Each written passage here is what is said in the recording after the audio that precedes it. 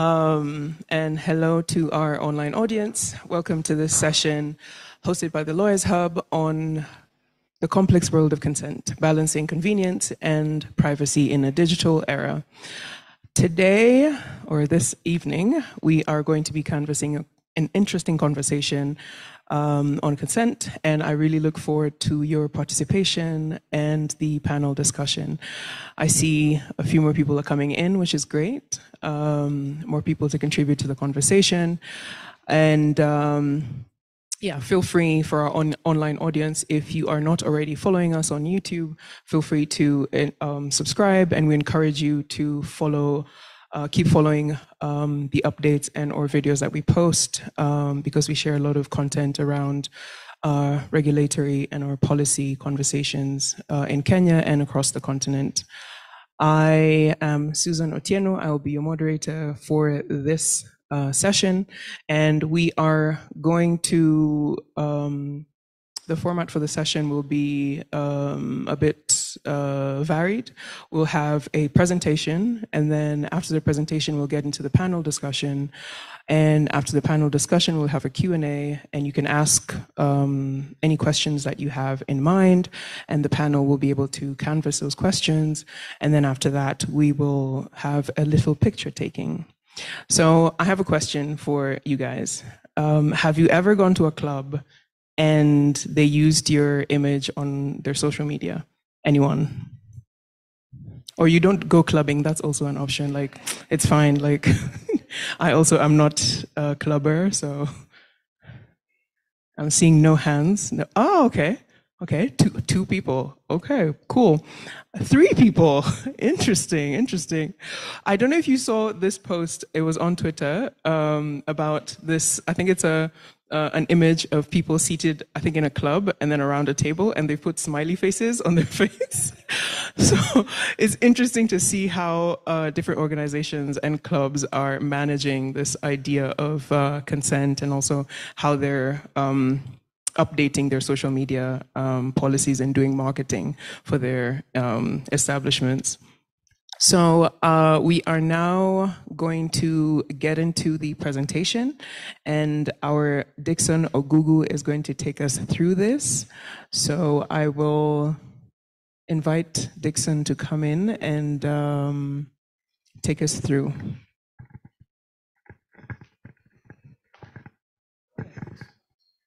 Okay, thank you, Susan. Susan, I'm Dixon Shem. I work at the Lawyers Hub, and I'll just be taking you through a small presentation. But then before then, maybe you can do a quick try. This is not my phone. So this is not my phone. So any volunteer? Any volunteer? For something small. Yeah? Let's just use our own.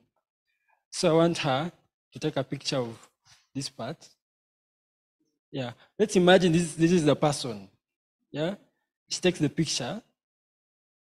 Remember, this is not her phone, but she's taking a picture. So I have a question. Who holds the copyright to that particular photo? Anyone? Yeah? Her. Who?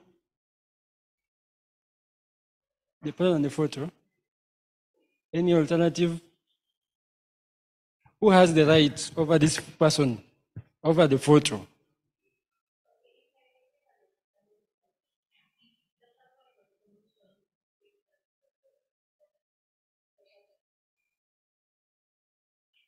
But she's just taking a photo here. So who has the right? The person. Yeah, she has said her, the person. Who else has an alternative answer?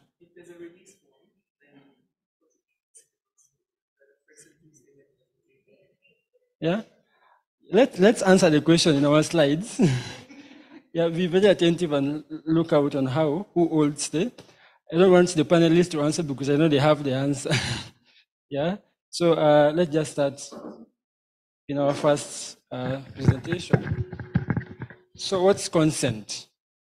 Consent is, according to the Act, is a clear and voluntary expression that is given either by a signature or by affirmation.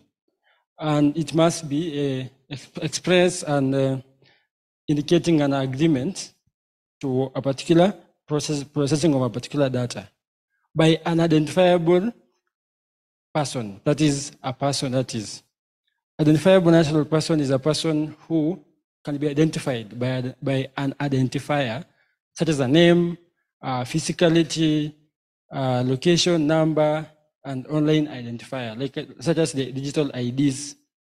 Also, you have the processing. What's processing? Is the action or the series of actions performed on your data. That's pursuant to the Data Protection Act. Personal data breach is a breach of security leading to accidental or unlawful destruction or access to a particular data in a particular database. So moving to the next slide, you can see the principles that actually underline Data Protection Act. And the one principle, the data subject rights to privacy. That is, you as a subject has your rights to privacy. The second one is the lawful, fair, and transparent in relation to processing of your data. Another one is data collection, which must be specific, explicit, legitimate purposes. The other one is a valid explanation as to why and what are you going to do with that particular data. Another one is data accuracy, and also we have lastly data retained in an identifiable form. These are among other principles that underline data protection in Kenya, pursuant to the Act of 2019. So, on to the next one is the data subject rights, which are the use of your data, who has access to your data. You have the rights to object to processing of your data, correction. So if there's an inaccuracy in your data, like for example, someone writes my name as Jackson, not Dixon, so I have the rights to correct that particular info in wrong. Also, I have a right to deletion. So I can go to my school in Kenya School of Law and tell them to remove my name from the database. So I have the rights to deletion. On to the next slide, you can see before collection of your data, the processor and the controller must tell you your right according to Section 26, the purpose of which they are collecting your data, access, who has access to your data, security measures in place, and lastly, consequences if you don't provide that particular information they require. Into the next slide, you can see the lawful processing of your data. Personal data cannot be processed unless data subjects consent. At some point, consent cannot be obtained in necessary conditions such as contractual obligations, legal compliance of the data controller and processor, public interest, public tasks, legitimate interest, and also historical, strategic, and journalistic or artistic research. So these are instances where you do not need your consent pursuant to the Act. Yeah? So going to the next slide, you can see conditions of consent. You have to prove that the data subject has consented. The processor has to prove that you have consented. You have the right to withdraw your consent as a person, as a subject. You have the right to process, I have just mentioned, and then you have the right to commercial use. So according to the Act, the subject has the rights to that particular commercial use. You have to give you express consent when your picture or image is going to be used for commercial use. Express consent. And then at some point, it's authorized by the law. So let's go to image rights, where it's a very controversial issue in the last 2 weeks. So image rights, you have to express your permission to use a person's photo. So what's an image right? Your likeness, the way you look. So it cannot be used for filming, recording, advertising without your consent. So image rights are becoming more vulnerable due to the technological advancements and changes in the market. Also, internet has made it easy for one to access your photo, maybe in LinkedIn, Google. These rights vary from different jurisdictions. Like the US, they call it rights to publicity. It's linked to the right to privacy in their various laws. In French, the right is in French is in the protection under the Article 9 of the French Civil Code and Article 8 of the European Convention of Human Rights. That's where you find the rights to image rights. You need permission to access, to use the image rights in French in the French countries. So moving on to Kenya, to our next slide, this is where now we have a controversy. There have been cases actually in Kenya touching on these particular issues. So number one, the Anne Kamena versus KTDA Agency Limited. You can just give a brief history about this particular case. Anne was the KTDA used Anne's photo in the brochure to advertise for a particular advertisement. So Anne took them to court, telling that you cannot use my photo without my consent. So the argument for KTDA was that she posed for the photo and it was taken. So for example, I go there, I pose, then you take my photo. Then they have the right to use it. That's the argument of KTDA in the court. But then the court said, Anne did not give you express consent for you to use their photo for commercial purposes. Also a very detailed case of Jessica and the construction center. In this particular case, the construction center used Jessica's photo in their billboards and also in their websites. Jessica took them to court, saying she did not consent to them using that particular photo in their particular billboards. The same applies to the recent case of the school, where they used the child's photo in the billboards.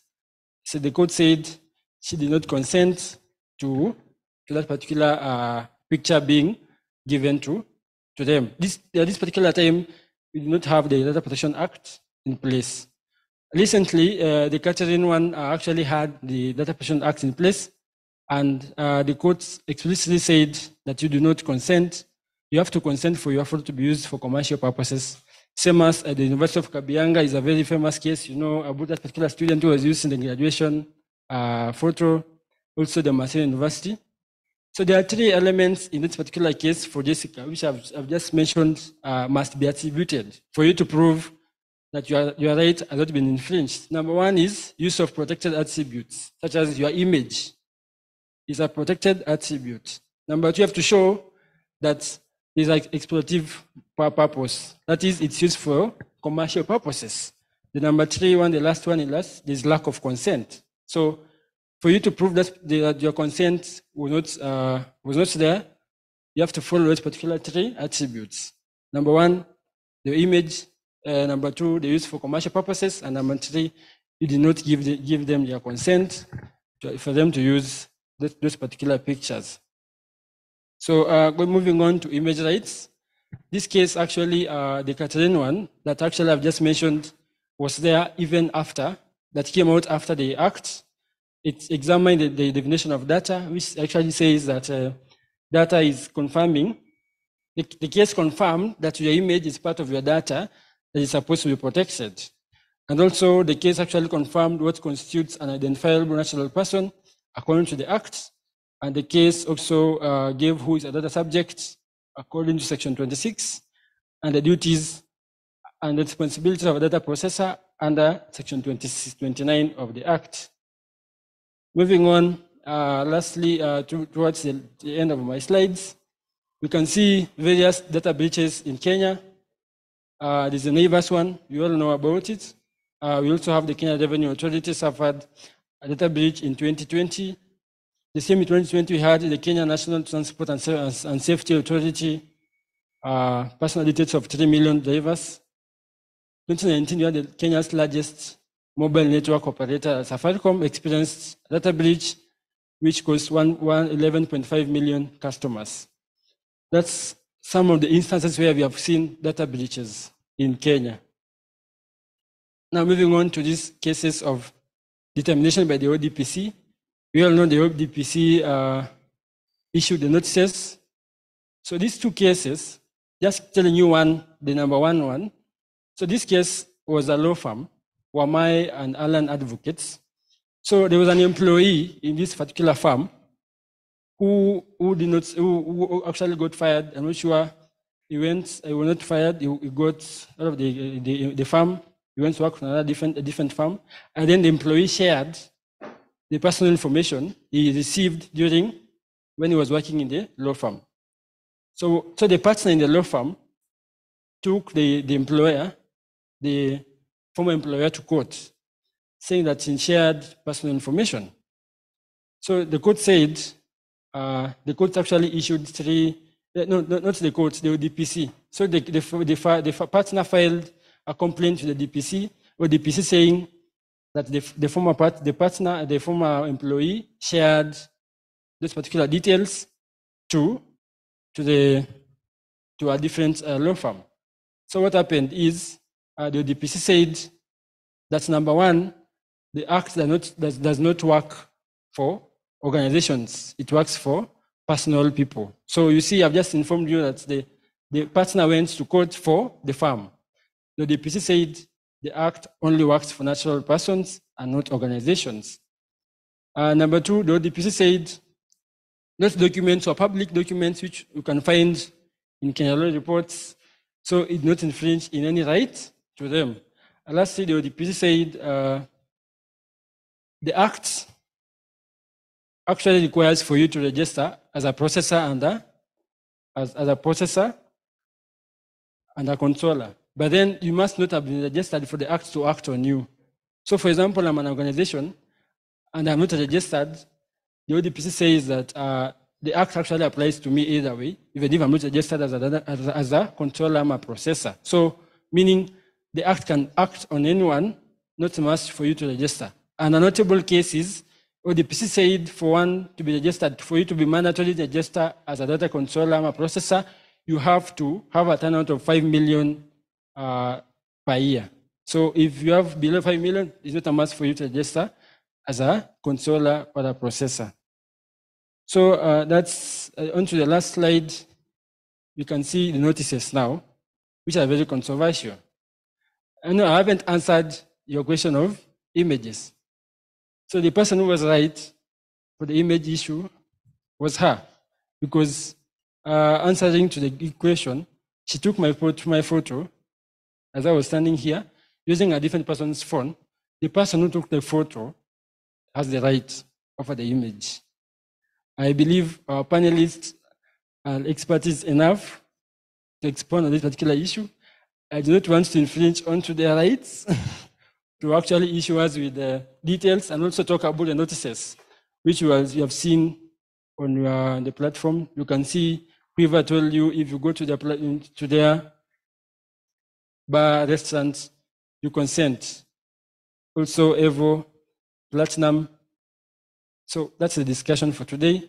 And I invite Susan to invite the panelists to come and share light on the issue of image rights and also talk about the notices. That was my time, and thank you.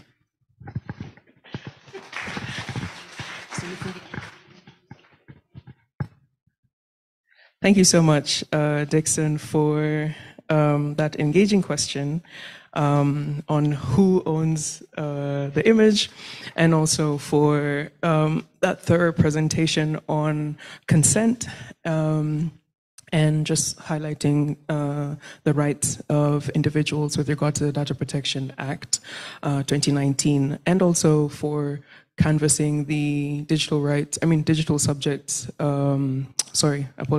data subject compliance with regard to data processors and data controllers, and just showing us the status of that. And I think that really brings us to a great point in terms of looking at the notices that have recently been given. And I'd like to invite the panelists to come on stage. And I would also like to invite the audience to please come sit to the seats on the front row. We'd appreciate that. I think the panelists, if you can just please come to the front.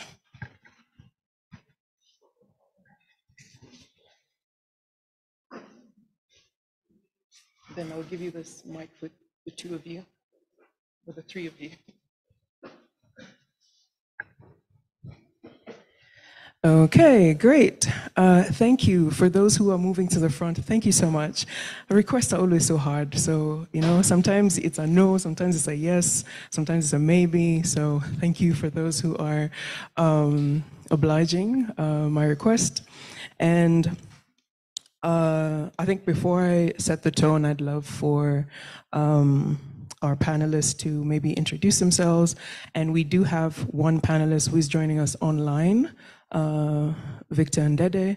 So I think as that is being set up, I'd love for the panelists to introduce themselves, and then I can set the tone for the conversation.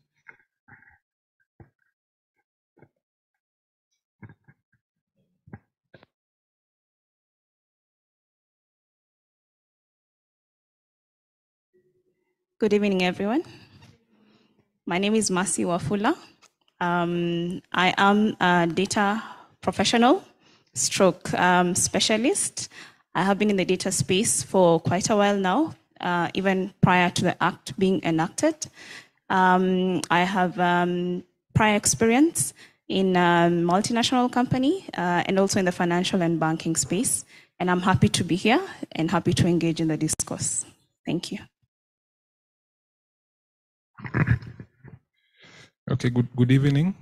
My name is Meshak Masibo. Funny enough, I'm a lawyer, but I've never been to the lawyers hub. I was even asking for directions here, but I wear many hats, but the one I'm here under is I specialize on data protection and privacy. It's my everything, perhaps, if that's not overstating it here.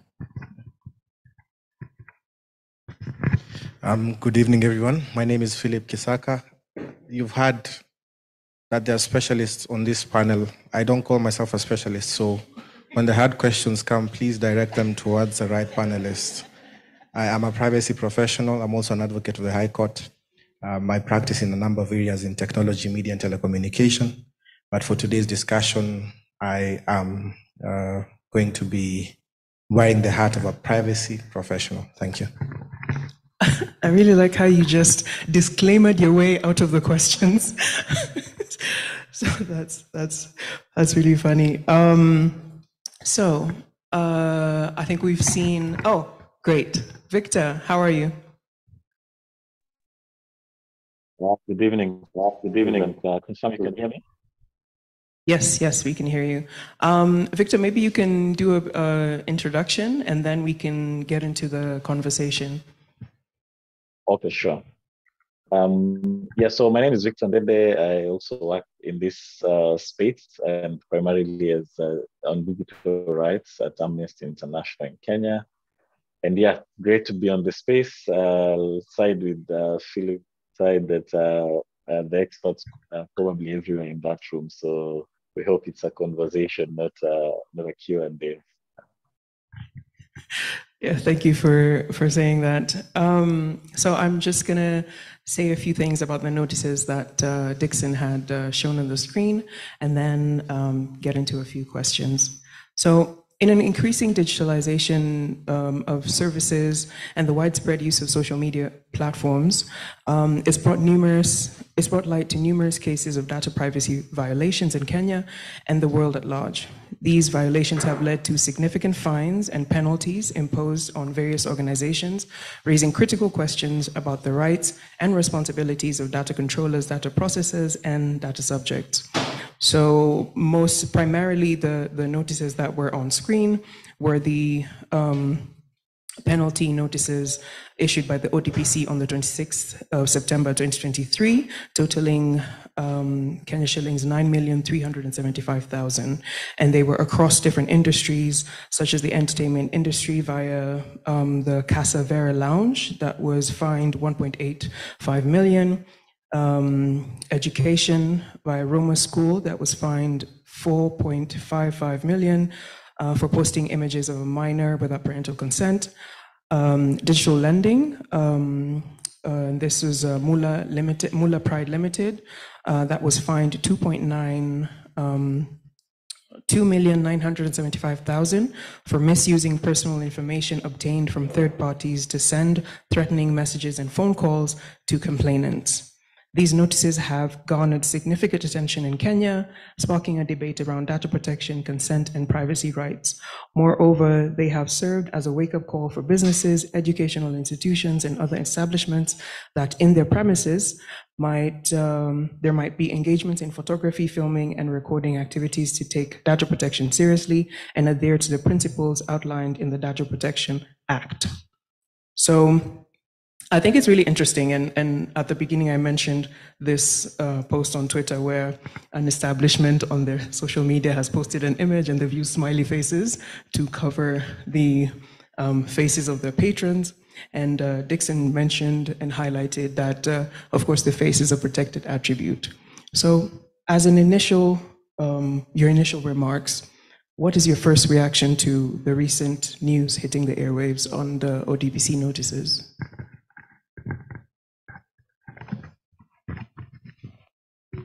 I think it would be sexist to pass it again to do the ladies first thing again. Yeah.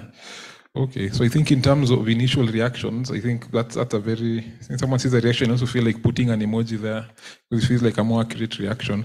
But I think in terms of people responding, in terms of the decision itself, I think it's welcome. It's a good development. It's progress, particularly for our country and our context. So I think it's progress. That's my initial reaction. It's progress. When you think about the reaction again from people, I think also it just speaks to a huge disconnect between the progress that's coming from the DPC and the people's understanding of what happened. So I think it's progress, but it demonstrates a huge lack of awareness in terms of the public before and after that decision. So it's one of those two things. So it both makes us feel, okay, well, I think that the DPC is doing a good job, but then it calls for us to do a bit more in terms of making people understand what exactly is consent, what is informed consent, how can you the different aspects of consent. So I won't want to talk so much on that. I can give the reaction and then we'll go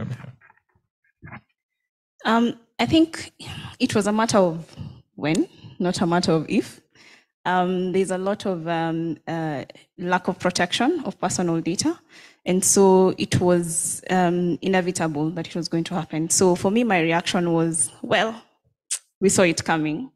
As Dixon said, it's a welcome move, but that just means that we have a bit more work to do in terms of educating and creating awareness on data protection and privacy. It becomes even tougher to speak after the professional, the specialist, but I will try. My reaction is that then it creates room for improvement, one. And number two, it just shows the gap between the campaigns the office has been doing in terms of awareness, because I think they've done quite a lot. If you were to ask them in terms of reaching out to people in different parts of the country with respect to data protection, but then it exposes them in another area, because then you hear the conversations out there as regards the notices, and people are like, wait, what law is this? What's going on? I didn't know this existed and all that. So you even find for them going to the extent of redrafting the notices, while in fact the mistake is not in the notice. It just shows that there is a lack of awareness in the people who are supposed to enforce their rights as data subjects, and there's also a disconnect in the people who are supposed to facilitate enforcement of these rights, that is the controllers and processors. So I'm going to stay on you, Philip. Given the recent... Is Victor still with us? Yes, I would hope he is. I want my fellow professional, non-specialist to also comment on this, if he's still with us. Maybe as they're checking in on that, I'd like to give you the follow-up question. So, given the recent fines by the ODPC, how can businesses ensure compliance with data protection laws? The first thing is for them to appreciate that this is a law that is with us, that is here to stay. That is a trend that has been adopted globally. The way we adopted the data protection law is through what we call the Brussels effect, where the EU is enacting a law, and then the world is trying to mirror the law informally. Then eventually they have to now codify laws to actually mirror what the EU is doing, simply because of the trading advantage of the EU. So it just goes down to show that businesses, first of all, need to seek for experts. This is the only time I mention experts. They need to seek for experts to advise them on these issues, because we've realized many people are calling in, or many people are trying to find the minimum level of compliance, that gray area, that lowest mark that they can, pass in order for them to be compliant, which is very risky, because the way a hospital would be compliant is not the same way a bank would be compliant, is not the same way a school would be compliant. So you need people in the space to be able to advise you and tell you, you're a school, probability of you processing minors or a minor's data is high, so you need to focus on 1, 2, 3. Or you're a hospital, you're processing probably a lot of sensitive personal data, you need to comply this way. Businesses, number one, as I've said, need to hire experts on the same. Number two, they need to implement privacy by design, because all these problems emanate from a position of, we are trying to implement privacy as an add-on at the end of a product lifecycle, or at the end of implementing a certain campaign. It can't work out that way. So they really need to implement privacy by design in order to ensure compliance. And a lot of many things. Let me not finish for that. I hope you see how I'm sneaking in these questions to you, because you already gave a disclaimer, so I'm always going to come back to you. Victor, I have not forgotten you, and I have a very nice question for you.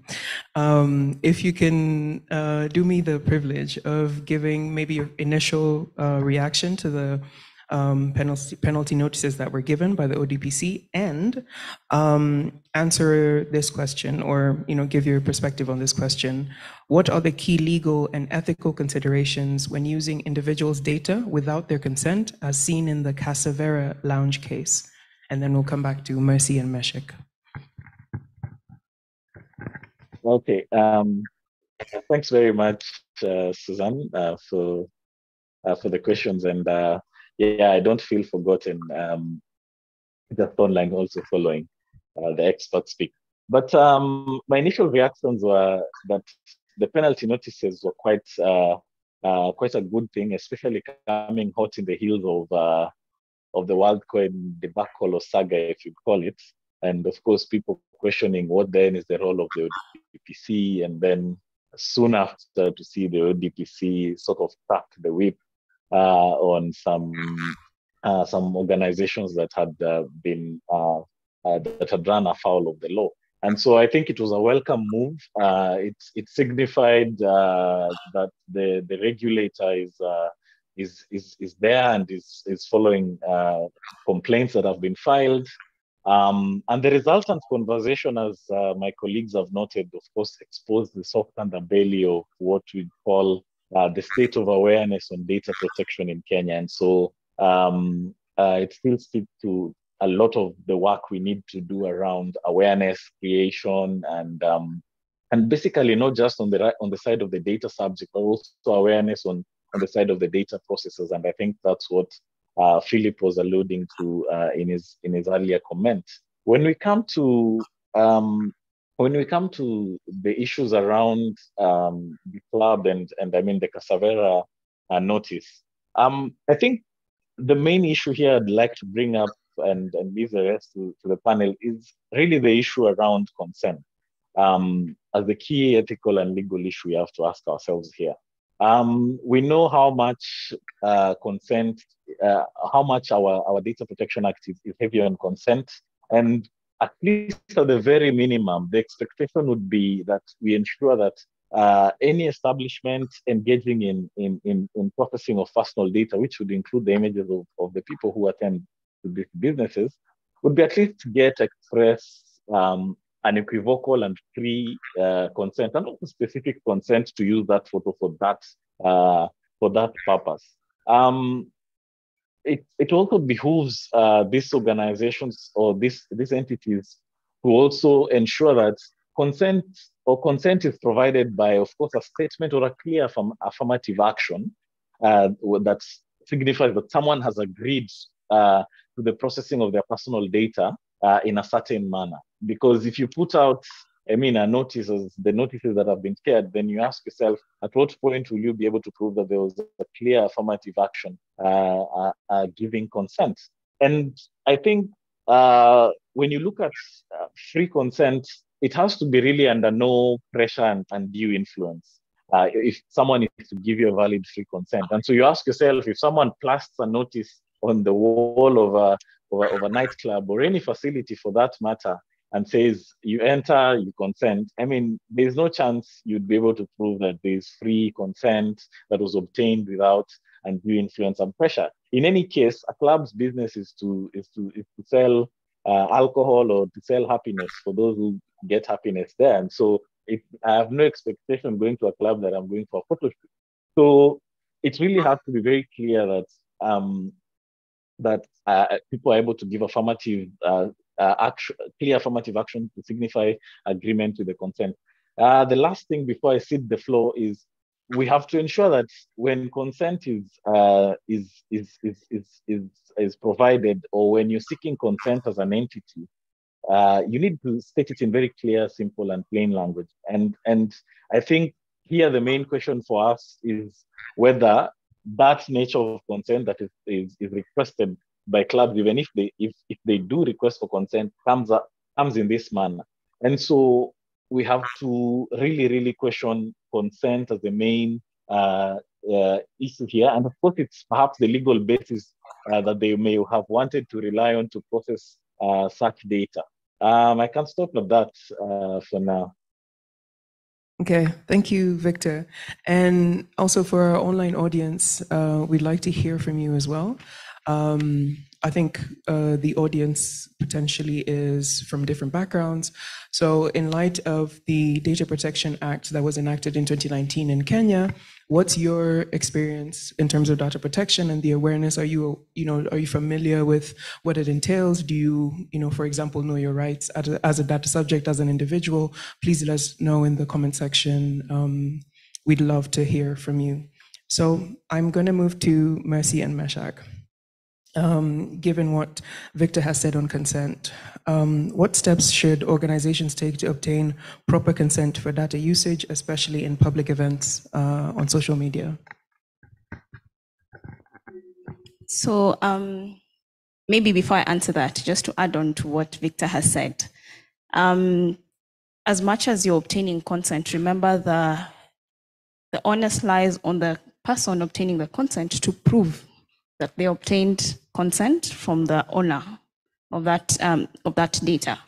So that's important to note, and it also has to be recorded, and the record has to be retrievable at any one point. So if there is withdrawal of consent, that has to be recorded. If there is consent that's been provided, it has to be recorded. So in the spirit and in the principle of accountability, in data protection, there has to be a record of all the consents that have been received and consents that have been withdrawn. And withdrawal should be as simple or as easy as how the consent was provided.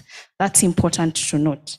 Now, on to your question on how businesses can, implement proper consent management. So first of all, it's important to understand your business processes. Let's start from there. What are your business processes? What data are you collecting in your business processes? In collecting that data, what purpose are you collecting that data for? That then gives you the lawful basis. So you're able to filter out what data or what processing is relying on consent and what is not relying on consent. Now, on to what is relying on consent. It's important to understand the various avenues or the various channels you're collecting that data, because that is what will determine how you'll implement the consent clause. It could be a manual form or a physical form. So it could be that the consent is on a physical form. It could be a digital collection of that data. So you will need to automate that consent. And just as a side note, I always encourage to automate this data collection because it then makes it easier to implement certain controls. Sorry, so when you say automate, you mean using certain tools? Absolutely. Okay. Using tools, you can digitize. The problem is manual consent is very hard to put as a record and also to retrieve. It also increases the work because you'll need to go back and capture it in a database probably. So that's what I talked about when I said automated. So once you have obtained the consent, again, not reiterating, I will not repeat what Victor said, but it has to be clear what that consent is for. So if it is for direct marketing, it should be for direct marketing purposes only. If it has to be for a specific purpose. Yeah. So once you've captured the consent, what's next? You need to be able to record that consent. Again, easier if it is automated or digitized. If it is manual, it has to enter a certain structure, yeah, so that you're able to retrieve it for audit trails. If the individual wants to withdraw, again, this is one of the rights that the law provides to data subjects in terms of withdrawing their consent. Have you put in place mechanisms to ensure that if the data subject says, I no longer want my photo on social media, I no longer want my photo on your channels, are you able to remove that photo? Are you able, first of all, to capture that request? Are you able to remove that photo within the required timelines? And for consent, if you withdraw consent, it's as soon as the request to withdraw has been provided. You need to be able to action that request. So those are some of the things I think businesses need to do when you're looking to implement a consent management.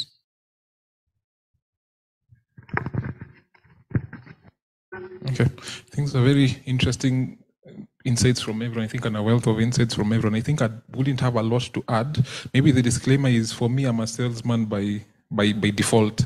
So even when I'm less modest, so you say my less modest, not as modest as the rest of the panel, my less modest take will be quite similar to what she mentioned. But I think another thing that we also might need to add on that is the whole concept of, now if you cannot condition consent, for example, if you are offering a facility, and I think something based on what she mentioned, if you're offering a facility, let's say it's you're giving access to a company, something that the public needs access to, or you're offering a service, you cannot condition consent. You cannot condition entry with consent. When you condition it, it stops being consent. Consent has to be volitional. It has to be something that you're giving voluntarily, and you can withdraw it without any negative thing happening to you. So for example, you see situations where if you're being denied access to a particular place because you haven't consented to your data being collected, then it's not really consent. So consent should be volitional, should be voluntary, should not, you withdrawing it or not granting that consent should not be a means by which you're denied access, or you shouldn't suffer any negative consequence to that. I also saw something today, I think with someone tweeted around just how Facebook is going to introduce a model where you either pay or you consent. Yeah, exactly. So you see there are a lot of issues around that, because essentially we all need to use Facebook. If they tell you either consent or not use our platform, and you really need it for maybe your business and all that, is that truly consent? So it really begs a lot of questions around just what consent is. And I think also in terms of compliance, I'd want to add, there's something I had Dixon really eruditely mention. I just want to add a bit on that you mentioned something about getting compliant and getting registered and all that, and the fact that even if you're a business that has a turnover below 5 million shillings, if you are in particular areas, let's say you're in financial services, you're in betting, you're in health services, you handle genetic data and all that, you need to register. So registration is also a component of compliance, not the whole of it, but it's a component. Now, beyond that, in terms of consent management, I think she's adequately covered that. Another crucial aspect that is important for businesses is training. You need to train the staff. For example, if you are a digital lending company that sometimes you work with, a lot of these violations that you see someone has violated, someone's rights to privacy and all that, usually occur at a very lower hierarchy in the organization. It's rarely the CEO or the legal department. It's the person who's trying to recover the 1,000 shilling Mshwari loan that goes into all of these violations and all that. So another key thing is training. Invoke people who are either specialists by design or specialists by sales to be able to come and train your staff on what is data protection, what is privacy, how does it apply to your everyday business operations, and now you're able to seal some of those loopholes that lead to violations of the right to privacy. Yeah. Thank you for that, Meshach. And Philip, I'm coming to you. What's your perspective on compliance by schools? So you'll see a lot of the time they use images of their best performing students or their talented students. So maybe you can share your perspective on that. Yeah, so probably I'll just add a bit to the conversation here before I move to schools. I think we're very caught up in discussing consent as the only legal basis for processing data. For the longest time, we've seen in clubs that one of the things they write at the entrance is that management reserves right of admission. So we need to be very careful not to assume that anytime we are denied admission or a service based on our refusal of consent, then we have already, our right to privacy has been infringed on. Why I'm saying that is that because of the awareness that is out there. So data subjects are tending to, like recently I sit in the board of a digital credit provider, and you see borrowers come in and they're like, you need to give me a loan, but I don't want to consent, you know. So it becomes, I mean, there are other legal bases, legitimate interest, there's a contractual necessity, legal obligation, vital interest, and all that. So probably subjects also need to understand that there are other things that allow you to process, or a controller processor to process personal data in the absence of consent.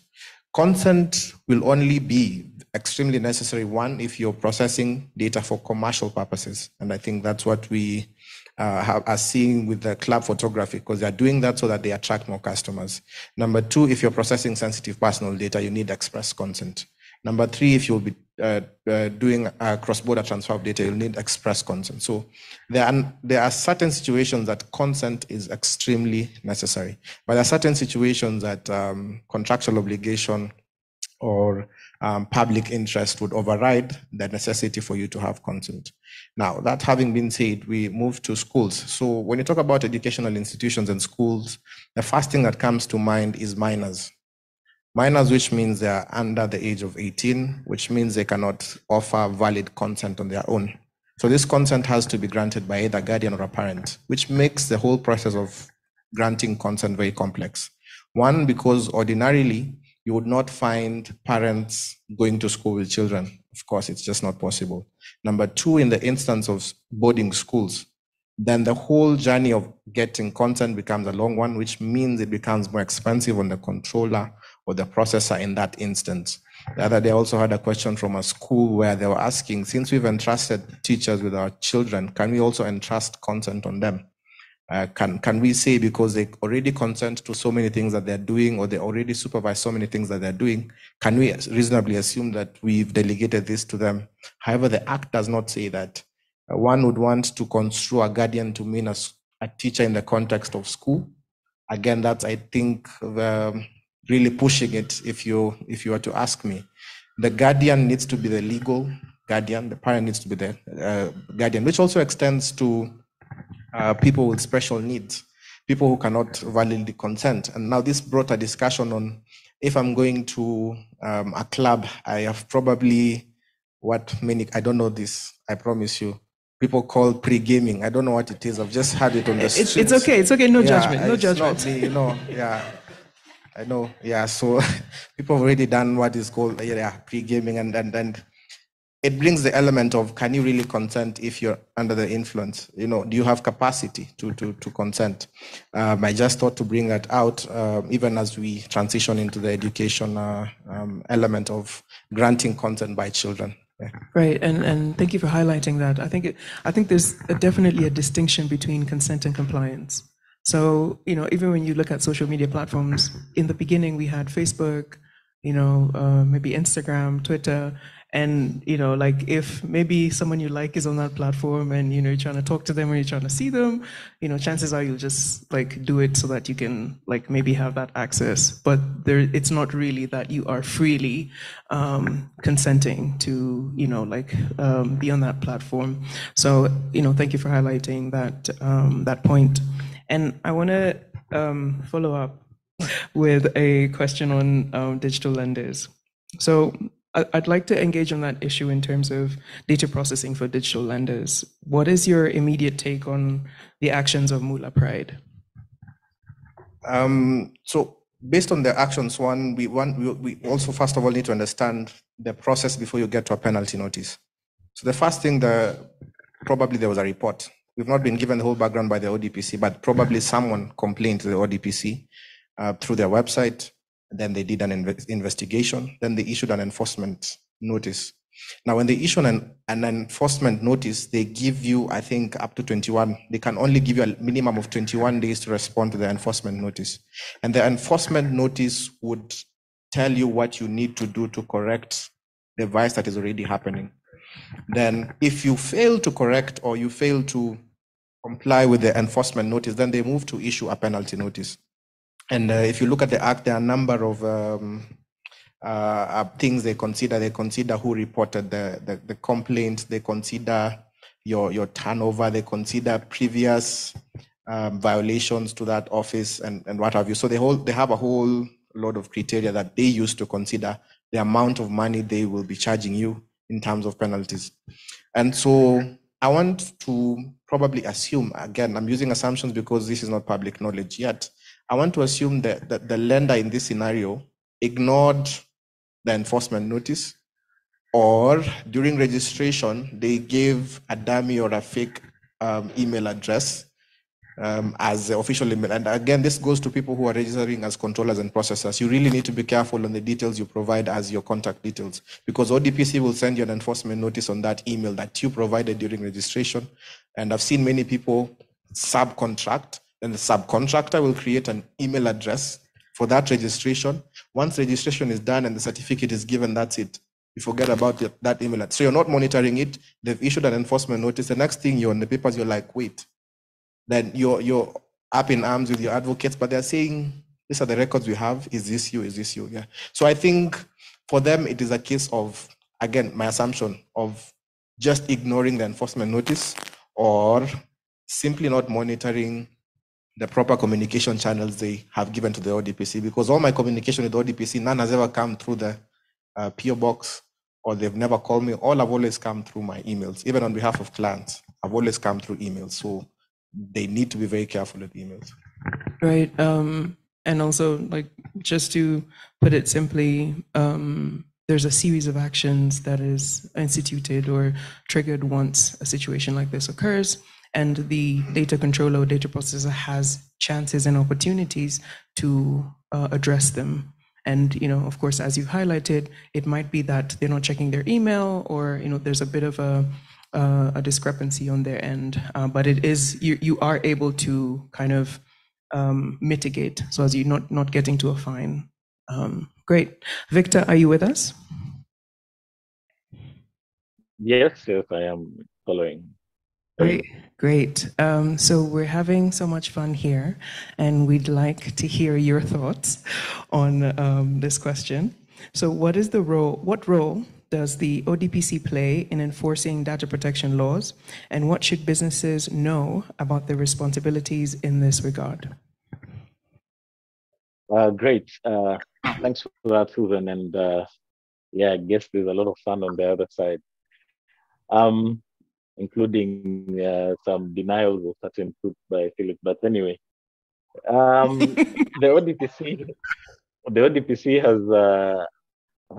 has multiple roles when you come to enforcement of the Data Protection Act. I mean, this conversation and even the previous conversation that preceded this and this penalty notices has brought out the regulator face of ODPC, basically as the enforcer of the law. But the side that is also missing is also the role of ODPC in awareness creation as part of its enforcement of the act.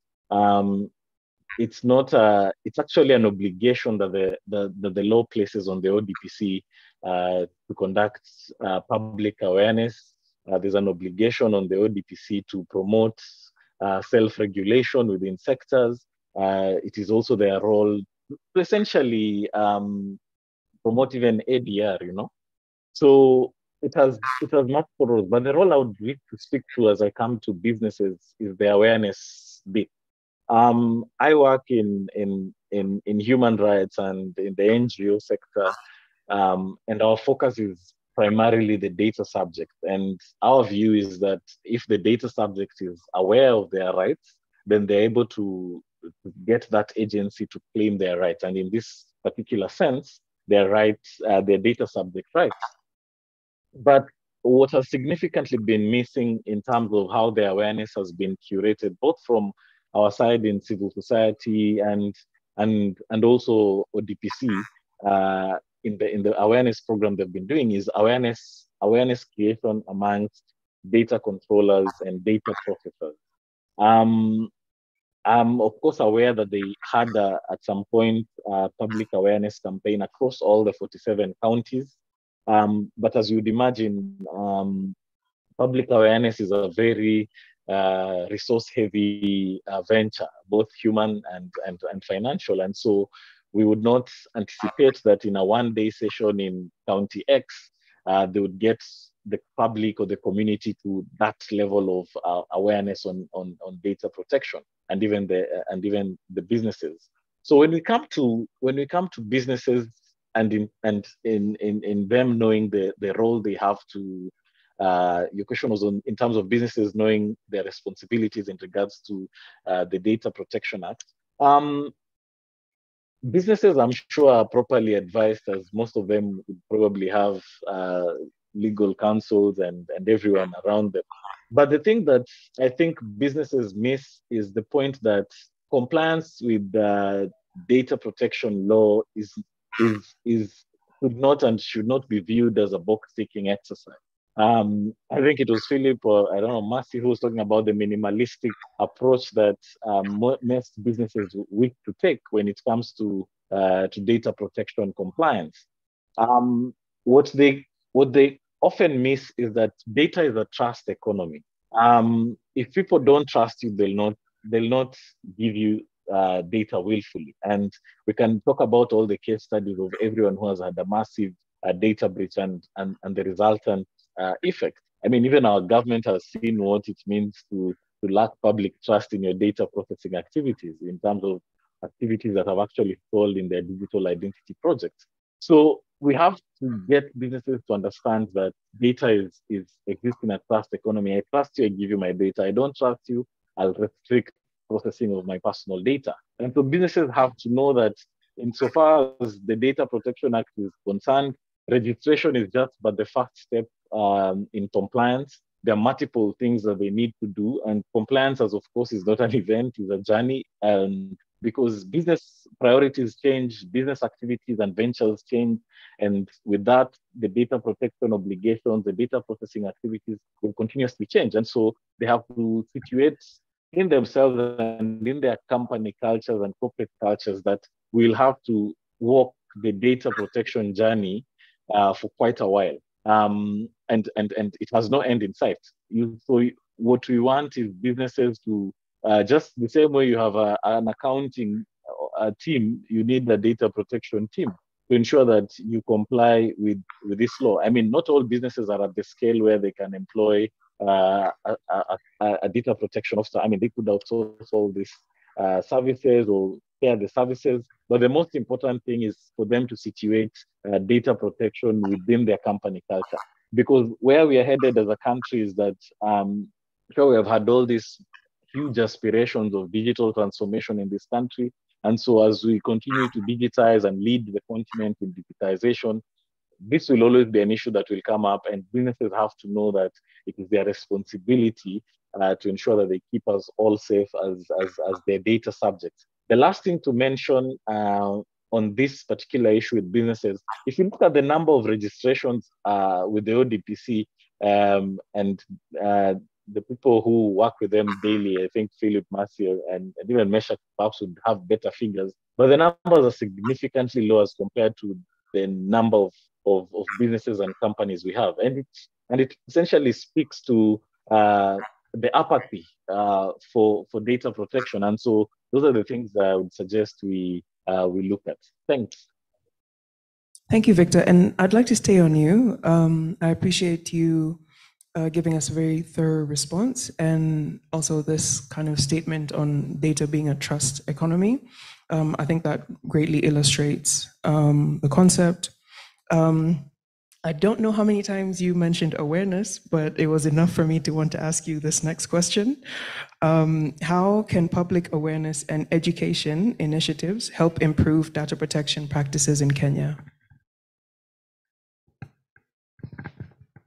Thanks, Susan. Yeah, awareness is my bread and butter, so I have to ensure it is thoroughly done.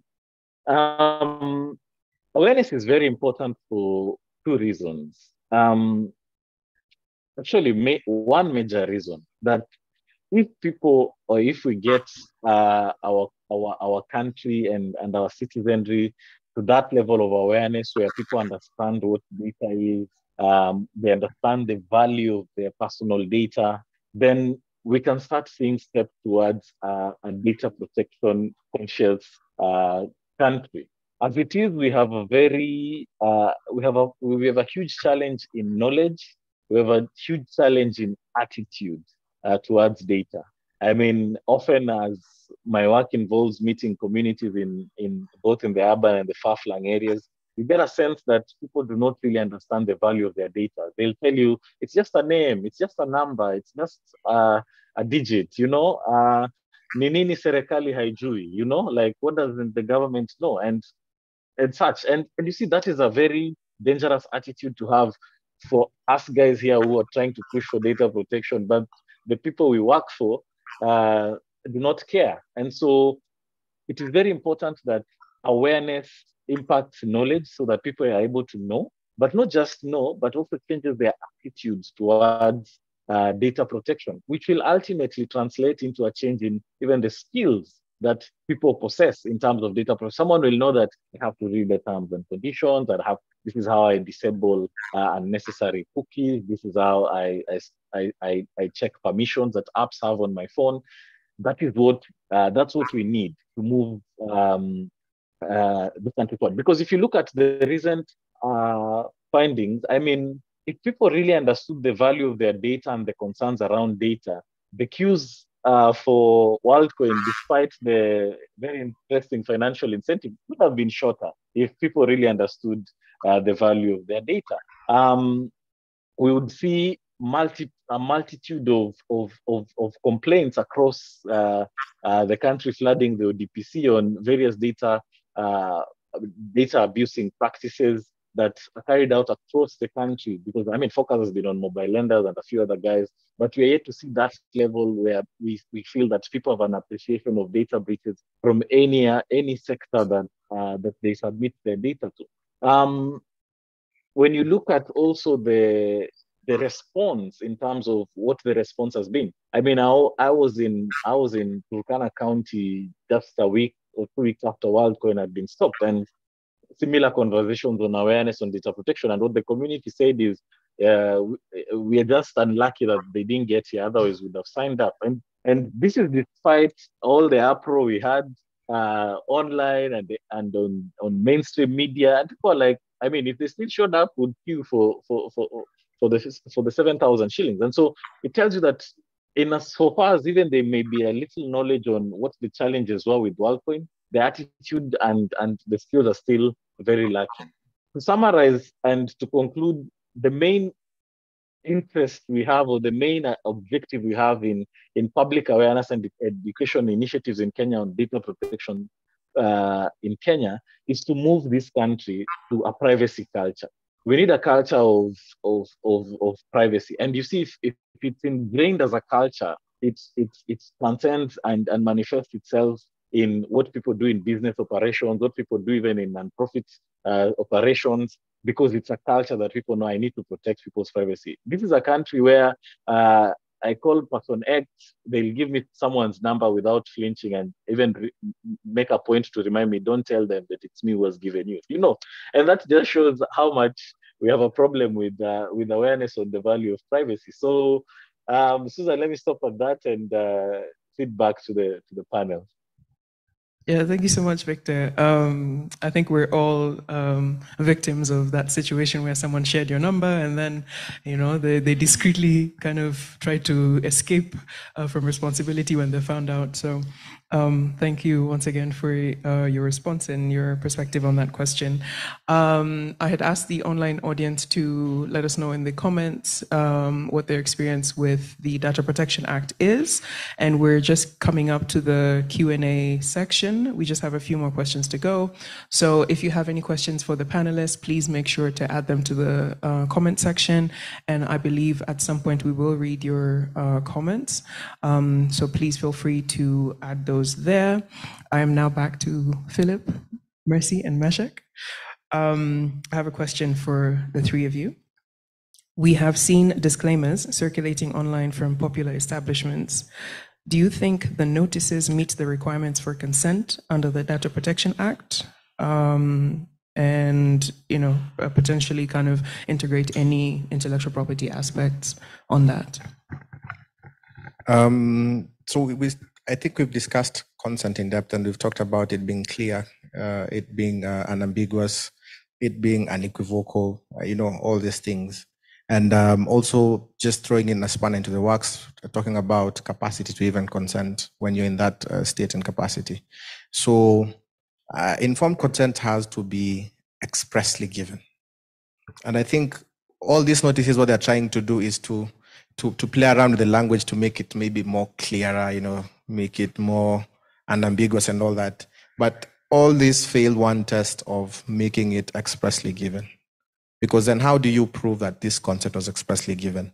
You look at how companies, event companies or clubs in Europe have done this, is that they probably have wristbands, photography wristbands. They also have zoning or designated photography areas where they say that if you sit this side, then you're already consenting to photography. And they've put those notices in a way that you are making an informed choice to sit in that specific area or section. Yeah, they also have, when you enhance data portability. So the best way clubs can, and this is not legal advice, it is just free advice. The best way they can do this thing is that they need to encourage what we call micro-influencing. Micro-influencing simply means that take a photo, or let me take a photo of you, let me send it to you. If you post it, I give you a 10% discount on your bill. That enhances, and it makes this personal data now fail to meet the threshold of commercial data being used for commercial purposes. It now moves into the general exemptions of data being used for a household purpose.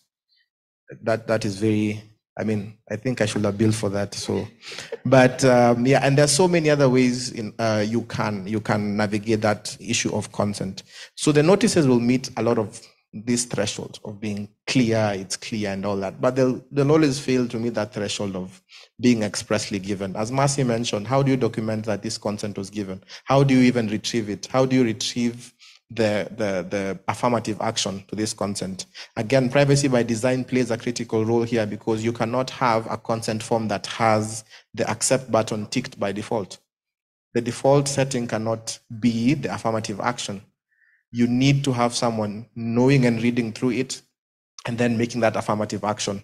You look at what we call click wrap and browse wrap contracts, how they're structured, that you have to either scroll through or you have to click through in order to get into the next level of whatever you're trying to do. And the click wrap already documents that you are consenting to move to the next step. If you do not click on this, then it won't take you to either check out or do something of that sort. So I think the biggest problem with everything they're doing right now is they will definitely fail to meet that threshold of express consent being given. Another thing could be photographer identification, that this is the official club photographer, designated photography booths, that you have, that when someone takes a photo from there, they're already consenting that this is something I'm doing and I know that this is being posted. And you're able to show that we actually went out of our way to inform these people that, look, we are taking your photo, one, and number two, we are posting your photo for commercial purpose. Because another thing I think they're failing at is that they're giving a notice that we are taking your photograph. That is fine, that is good. But secondly, they're not giving, or they're not seeking now your consent for them to use it for a commercial purpose, which has to be expressly given.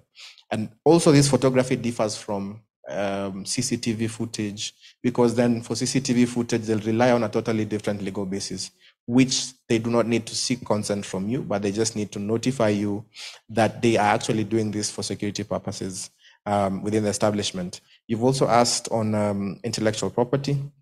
And the issue with intellectual property is that there are also other things that come up when you talk about intellectual property. We talk about ownership. I think we've had a proper demonstration of who owns and who is the owner of that photo. Is it commissioned? Is it not commissioned? In terms of ownership, you're also talking about licensing, because most of these clubs will post a photo and then they'll post their logo somewhere within the photo. So if someone else reposts it for another commercial purpose, are we bringing out issues of IP? And in fact, can the club say that they have ownership of this IP right, which is copyright, of course? Then we also talk about rights management. We move to, are they licensing people to use, these photographs for whatever reason? There's also the use of these photos for fair use. So fair use of copyright material. Fair use could be something like journalistic purposes. So when you're having COVID and people used to flaunt the rules and indulge past hours, when the police or when the media come and take photos and post those on newspapers, are you going to complain and say, look, copyright, IP, data privacy and all that? There are exemptions in both copyright law and data protection law. Data protection law will tell you journalistic purposes, you can do whatever. Copyright, again, will tell you the same on that. So I think my take on IP is on that. Here I am, trying to keep in mind that you said you're not the expert, so you're not going to answer all these questions. And, yes, Mercy. Let's keep it to maybe 1 minute each, because I see we're running a bit behind on time. Yeah, the professional answered. Yeah, see him later for... Yeah. I don't think I'll repeat anything that Philip has said. I think he's touched to the basics of consent. I think mine is in relation to minors' consent, and maybe just to touch on the issue of schools, an issue of awareness, creating awareness. While it is the school's duty to protect the children's data, it's also the parents' and guardians' responsibility to understand the privacy risks involved with having their children's data being posted on social media or on certain platforms. So I think it's important to also, as we're creating awareness, also create awareness with parents, create awareness with guardians. Children nowadays are being exposed to technology at a very young age, and to be honest, that is also creating a lot of issues in terms of their digital footprint. You're putting the videos on TikTok, you're putting the videos, TikTok the other day was fined for privacy of minors issues. So creating awareness and consent also goes to, as a parent and as a legal guardian, do you understand what rights your child has in terms of their data? And even as you're consenting or posting their photos all over the place, do you understand the risks that you are exposing your child to? And are you able to protect that child from those privacy risks? So yeah, that's what I would say. And for those who might not be familiar, would you kindly elaborate what a digital footprint is? I'm not a techie, disclaimer, so I'm not a techie, but in what I understand is the way you walk when you're walking on the beach and you leave your footprint on the sand. It's very similar to what digital footprint is. It is evidence or proof that you have been on a certain platform or online platform, and it doesn't get erased, contrary to what people believe. So you can imagine if you post a photo right now, and 10 years, 20 years, we still have photos. Even after you have passed on, we will still see the photos. So that's your digital footprint. There's also metadata that is stored, at the back end, that actually can identify you as an individual and can be tweaked, and it can be amended or used in a way that will create risks for you. So it's not just what you see on the platform itself. There's also the metadata that can actually be accessed and used in a dangerous way. Right. Thank you for that, Mercy. And I think, Meshach, I'm going to do you this favor of having you answer or respond to a different question. So what elements should notices include to align with the Data Protection Act for recording consent? I mean, given what Philip and Mercy have said, maybe you can follow up by responding to that question. Okay, so actually, it's a very good favor you've given me. Though I wanted to take advantage of that to do a sales was when I was coming, they were supposed to get instructions for one of the schools to appeal that, but I haven't gotten instructions yet. So I had an answer before. You see, when someone gives instructions, you'll talk this way, and then if they don't, so if I was talking before now instructions, I'd say it's actually really good to get audits, just to mention briefly, or to someone to, and there are many different people actually have expertise to get, if you're a school, get someone to audit your practices and all that, not even in a complex sense, just someone to look through what you're doing. It helps them pick some of these blind spots that you might actually miss. And also now, from beyond now that context of that, now if I'm to get instructions, marketing myself, I'm going to forward the link. Yeah, also I'd want to just bring in, there's a need for more clarity also from the data commissioners, especially on issues like, for example, how you quantify the amount. For example, if you're finding a person 4 million, how did you quantify? There's a lot of secrecy in terms of how you bring that formula out, and also there's a lot in terms of, if you are, yes, of course, the money eventually goes to government. What about actually compensating the person who was infringed? There's not that provision about the actual person. So that's my potential fee after instructions respond. But on that point of the notice, I think ideally, it needs to be very specific. I think what they've mentioned, if you're getting consent from, or you're trying to get consent to get someone to take pictures in your facility and all that. So it needs to be very specific, and it needs to be individualized. It can't be a general notice to everyone. So I think also, Philip mentioned something very interesting, the fact that also beyond the specificity, you need to also weigh the capacity. For example, you enter into a club, and I'm not saying I do that, but you enter into a club and you're saying at that point, and you consent and you sign, okay, I've signed that you can take my pictures. And then these disclaimers. Yeah, and then you get to a point and you're drunk, and then your mind is not there. So at that point, is the consent vitiated? So that's also something maybe to discuss. And maybe on the side of the clubs, maybe they see someone is in that state, they need to go and maybe get that, anything they take after that state, they need to get fresh consent the morning after. Yeah. Right. And thank you for highlighting that as well. Fresh consent.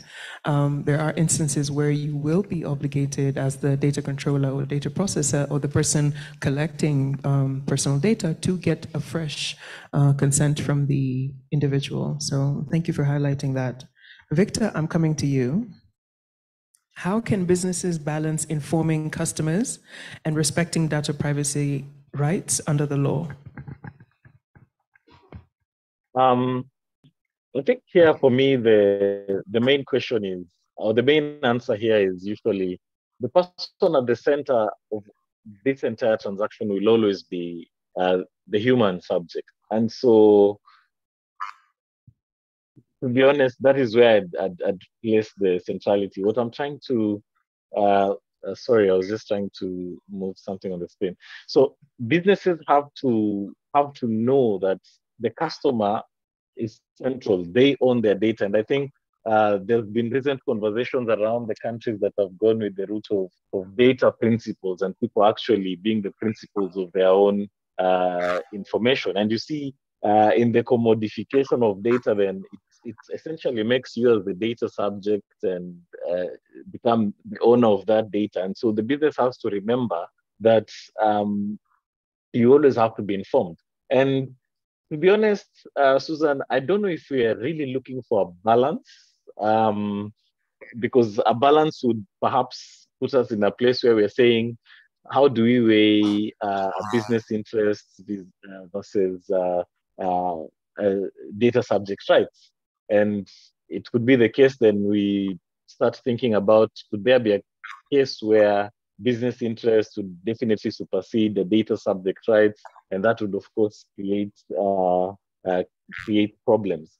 But I think the main thing that businesses can do when informing customers, I think it goes to the clarity of communication around consent.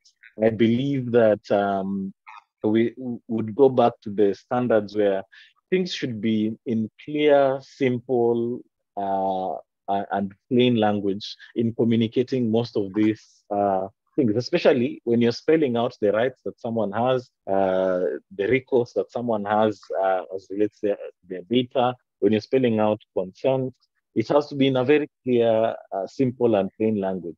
I mean, for the club notices, it has already been discussed here that their information is quite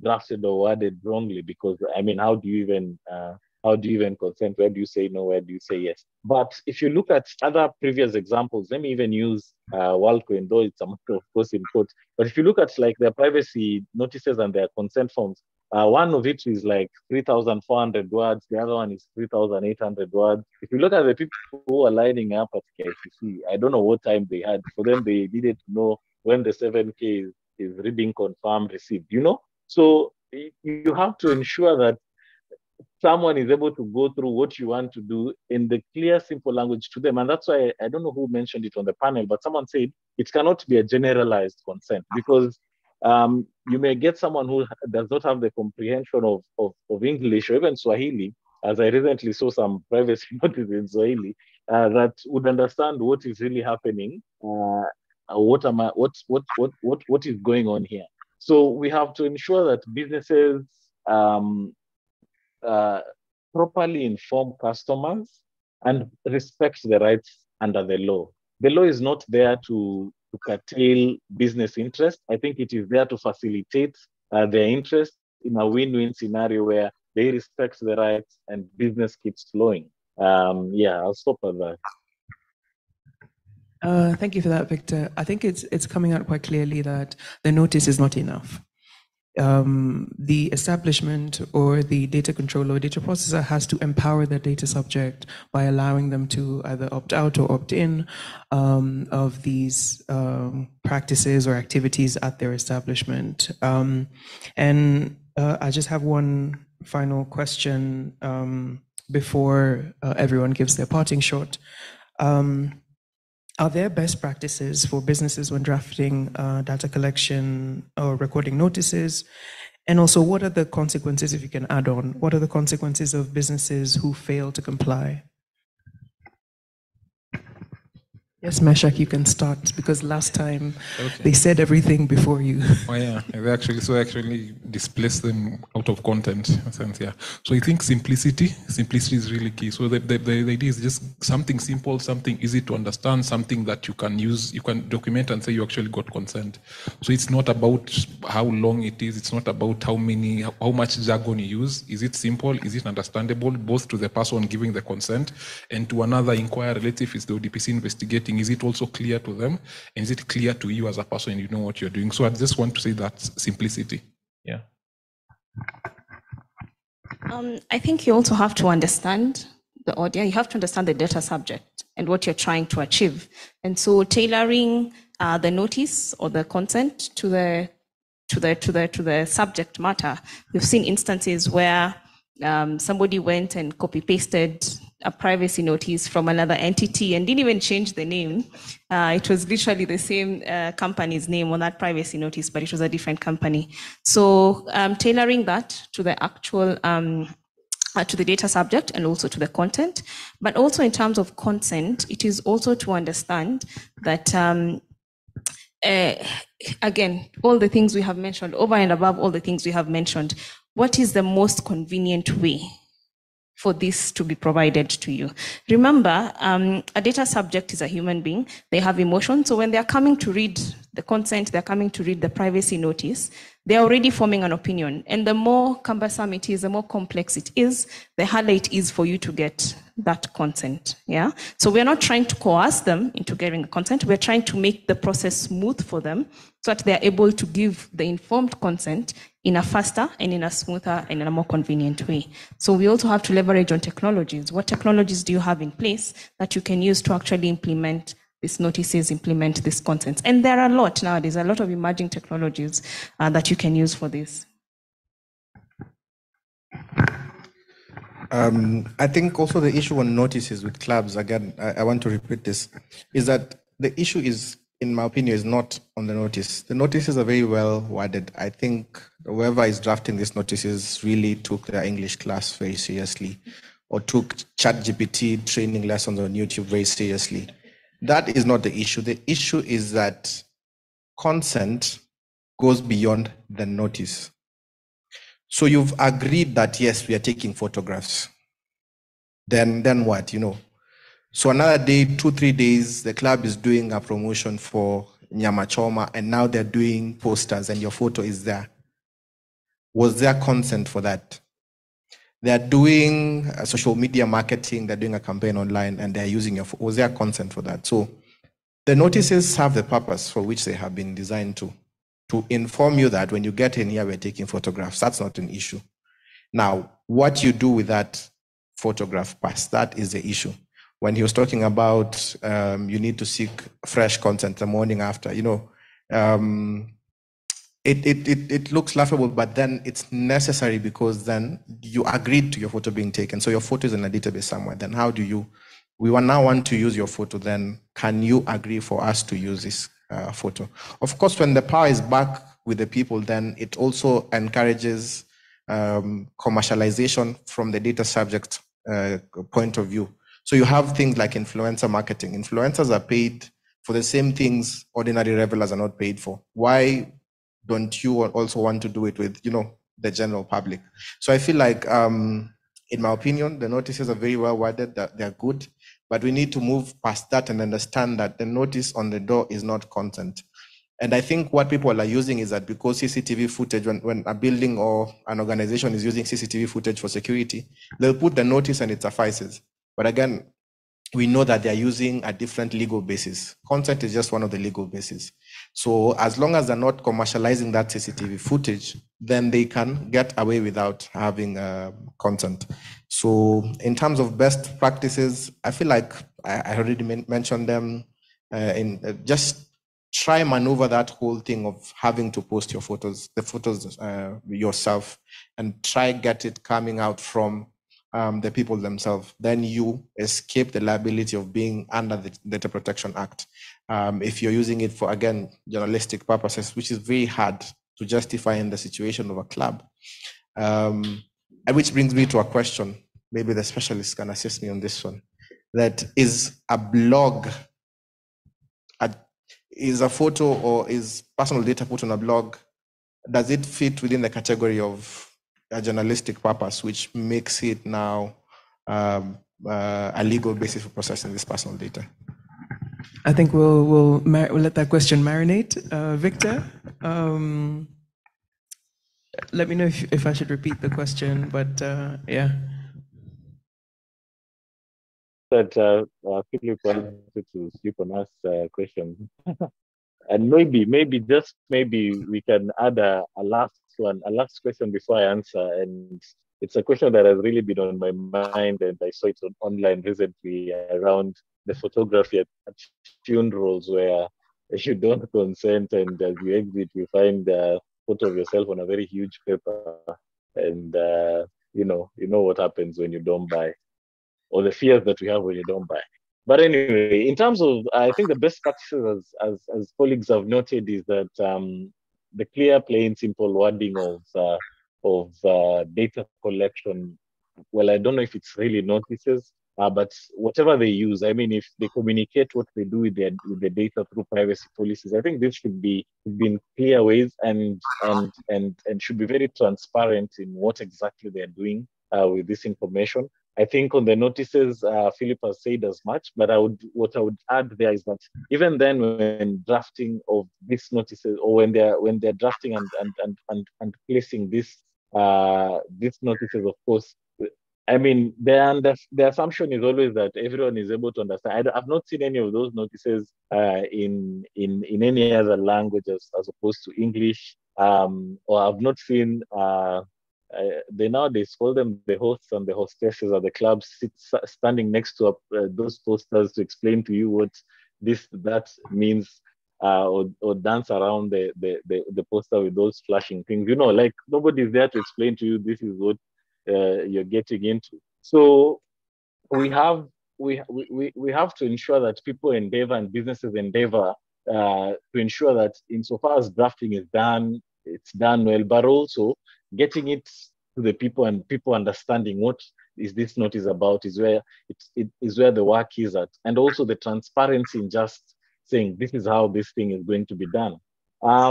Your last question was also around the consequences, I believe, and I think the consequences have been seen globally, and we're starting to see them locally, where businesses are facing significant amounts of fines. I mean, the 4.55 mic to the school. I looked at the school profile. It was quite worrisome whether that money will essentially close down that school, and then now us at Amnesty will now be on the right to education angle. Are we using fines to violate people's right to education? But anyway, those are things we need to look at the consequences. In fact, if you look at the report of the ad hoc committee that was looking into the processing activities of WorldCoin, one of the proposals they have made to amend the Data Protection Act to enhance the penalties in there. So should that see the light of day, then of course the consequences will definitely be dire to businesses, and not just businesses, because also in this non-profit humanitarian sector, there are a lot of things that happen that need redress. And so it's a wholesome effort for any data processor operating within Kenya or processing data about Kenyans to know that the famous quote that serikali kona mkono refu, and so soon the law will catch up with them. Thank you. Thank you for that, Victor. So I think I'm going to open the floor to our audience here at the Lawyers Hub and also to our online audience. Please put your questions in the comments. So I'll give maybe 2 questions. So if there's, yes, our 2 questions have already been. Hi everyone. Thank you for this discussion. It's a very timely one. My name is Charlie. I'm from Wildlife Direct. So it deals with, we have a program with children where we offer safe spaces for children to come and learn about conservation. And under the film department, that involves, filming and documentation, and we have informed consent from their parents. So my question goes to everyone in the panel. So this is in terms of just creating consent on who will publish the photos and videos. Does stating implementing partners or donors will publish this in internal reporting and exporting reporting, like in internal reporting and also external reporting suffice? That's the question.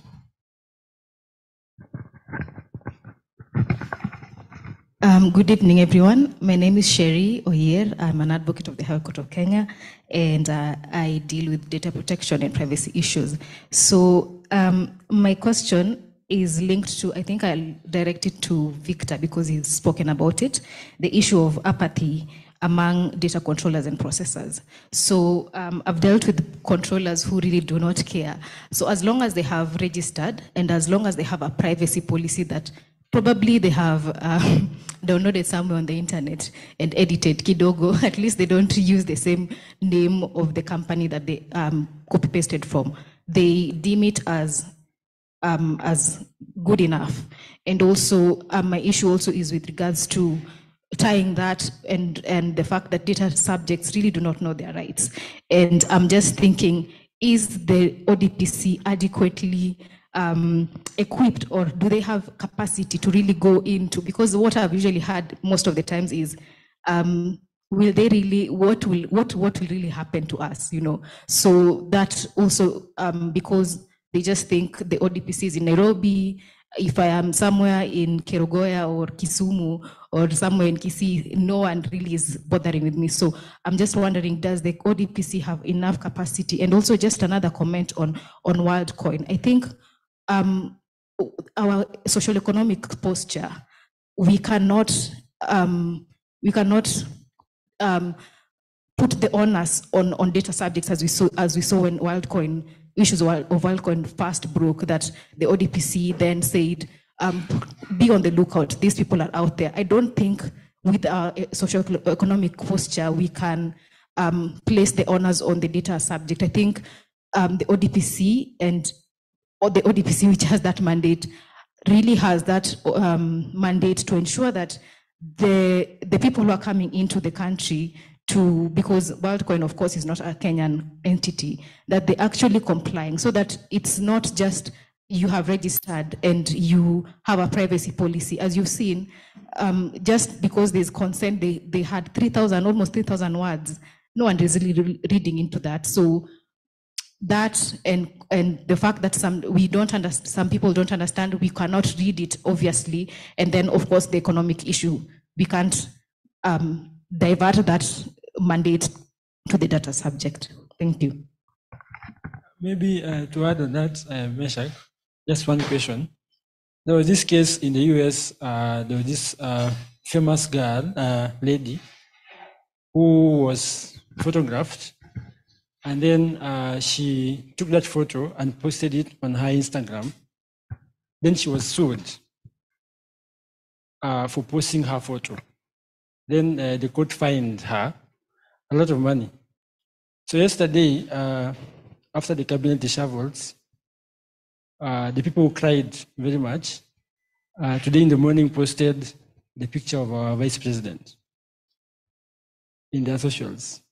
So to Mercy and Philip, based on those two stories, can we sue the person who cried for posting the VP poster based on the US story? Thank you. I think just to add on to what Dixon has said, the example here is, let's say, pictures taken by a paparazzi during an event, let's say in Hollywood, and then they upload this photo on let's say, Getty Images. Let's say the photo was of Kim Kardashian. It was taken at an event, an award ceremony. Then it's uploaded on Getty Images. Kim Kardashian goes ahead and posts that photo on Instagram. She's sued. I mean, this guy wins. Is that fair use? Like when a photo of you is taken by a paparazzi, is that fair use? Okay. I don't know. Let me just go because I put too much confidence in my ability to remember. I didn't carry a book. So kindly, if you're asking me just really short questions. So I'll go to the one that I remember. I think my colleagues will tackle the other ones. So the question about from Wildlife Direct and the general exclamation that the donors will be able to see. I think it depends again on how. Ideally, you should get an individual consent form that everyone signs. If you're getting someone into, especially if it's children, now you need to get their guardian to sign. But if they're coming for any purpose that, or rather for any function that will involve collecting their personal information, you need to get the individual consent, either digitally, as she mentioned, or in writing. That general, I've seen it because in my other life, I also work with funders and this is what they need. But especially now with funders, it's even more complex because if they're outside the country, it means you'll be exporting this information outside the country. So even the consent needs to be more express, especially in that context, that your information will be collected for this purpose and also will share with our funders in X and Y country. So it's also really important to get that specific and express consent. Just on the slight comment on the one about the photos and unfair use and all that, I think there are defenses. Ideally, you can make some of those defenses, and I think what you mentioned about journalistic purposes and all that. So there are some defenses you can make in different contexts. So it's a very context-specific question. So it depends on the particular situation. For example, if you come and you paparazzi and you take up, for example, we become famous for some reason, you take a picture and you go and you publish it somewhere without my consent, it's to an extent that's violating my right to privacy, my data subject rights, because ideally it's my data, it's my image that you've taken and published somewhere.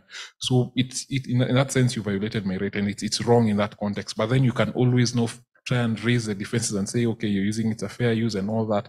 But bottom line, according to at least my opinion, it's a violation of my right to publish my picture without first getting my consent, irrespective of why you're publishing.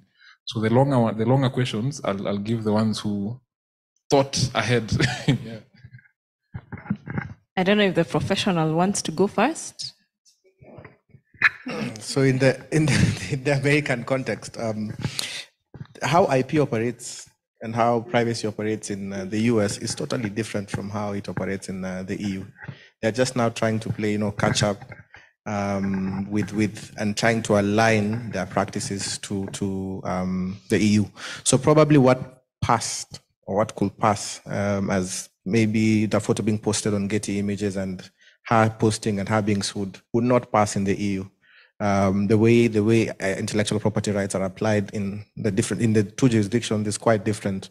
So you find sometimes where one looks at their specific case and figures that this will not pass in the EU, but it can pass in the US. They would force it somehow to be violated in the US then, now enforced in the US and all that. So there's a lot of IP issues in that. as compared to privacy. The question from Wildlife Direct, again, as he's mentioned, there's a lot of, when we hear donor and partners, we know there's a lot of cross-border transfer of data, which opens you up to a whole load of things that you need to be considering. Apart from express consent, you need to be considering things like, is there a provision, an adequacy provision clause to the country? I mean, an adequacy provision with the country that this data is being transferred to. In the absence of that, are there standard contractual clauses in the contract between you and them to show that they will maintain privacy to the levels that the country or Kenya has put in place or has committed to comply with regard to the act? So yeah, and again, with the issue of consent, it just needs to be expressed. Another thing you need to consider is when these children attain the age of majority, then how do they proceed to enforce their rights, like the right to withdraw consent now? Can they withdraw? Do you have those mechanisms in place? If they withdraw and you're in the middle of producing a documentary, how does it affect a documentary? If the child is getting to 18 and they're all over, does it mean now that you do away with that footage and all that? So you need to be very, again, this goes to privacy by design, and it also goes to market what Meshach does on a day-to-day as a service, what I also do on a day-to-day as a service. So, and Philip, just to expand on something that you've mentioned quite a bit, you talk about privacy by design. Can you expand on that?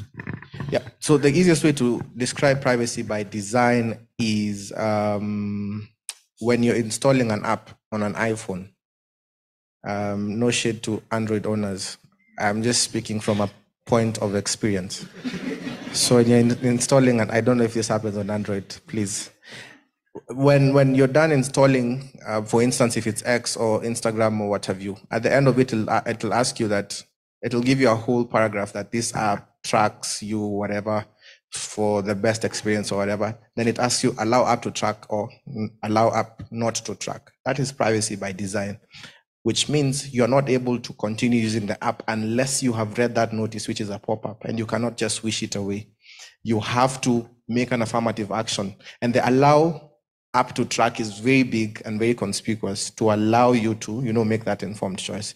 When I don't have a presentation here, but when Facebook started off, they used to have very good privacy by design. They used to give you a notice and say, we will use your data for this, but with time, with the GDPR coming into place, now what they've done is that they've created affirmative action for you not to focus on your privacy, very conspicuous. So they'll put a Facebook game, and then they'll put play now, very big. And then the opposite of play now is now something that will enable you not to consent to proceeding. So of course you'll click on play now because it's welcoming. That's not privacy by design. However, it's maintaining that gray area. Again, if I was to speak from a salesman's point of view, of course, that is what I'd be advising my client, like, yo, look, we've already put it there, so we are within the law, and I think Meshach could be doing the same. But from a data subject point of view, it's not very good practice. Again, I'd like to mention that compliance with compliance with a principle-related law or a principle-guided law is very hard. Because privacy by design, the Data Protection Act will tell you that implement technical and organizational measures with regard to the budgets you have. So if you implement a technical safeguard that is not very robust and something happens, and you're able to justify that, look, this is the budget that we had in relation to this. If a breach occurs, if something occurs, does that also still meet the threshold of you having complied with things like privacy by design? Because privacy by design is all about implementing proper technical and organizational safeguards. I think to add on that, privacy by design, and as for you, I think also you could carry out a data protection impact assessment. And what that means is that you're able to identify the privacy risks involved with you processing that data, or your donors processing that data. What impact would that have on the owners of that data, who are the children? Yeah. So when you carry out a DPIA, what that means then is you're able to identify the risks. It's really a risk assessment on privacy. what are the risks involved in the processing activities? If you're transferring across borders, are you aware of how that environment looks like, where that data is going? The donors themselves, are they identified to the individuals to whom, whose data is being collected and processed? And then once you identify the risks, you're also able to find out how you can mitigate those risks and maybe close the gap so that you can reduce the impact of the risks to those individuals. Experts here, Philip and Meshach, can definitely assist with such issues. Also, there's a multifaceted approach in terms of cross-border transfer of data. So Philip mentioned adequacy decisions or adequacy of the laws in those countries, having standard contractual clauses, or just a data processing agreement with the donors because you're transferring the data to them. And then also having the consent, because it's child data, it's transfer of sensitive personal data. So having a multiple safeguards would help more than just having one particular safeguard in terms of cross-border transfer of data. I know you asked the question for Victor in terms of apathy and attitude, but this is what I have to say in terms of the uptake of data compliance, data protection compliance. It is, and he had said it before, compliance is a journey. It's not a destination, and it will go on and on and on. Europe is still trying to comply, even with the EU coming up several years before us. They're still trying to comply. They're still trying to get to terms with what data protection is, what protection of their privacy means. We've had our constitution for so long, and our right to privacy is enshrined in our constitution, and yet it took the data protection law to come in to then say, we are now giving effect to Article 31 on our right to privacy, So it will still take a while.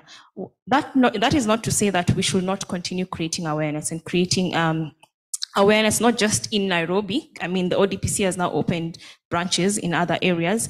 It is just a matter of time, and this will come to pass. At the end of the day, remember, and this is what I always encourage, think of your client's data, the children's data as your own personal data.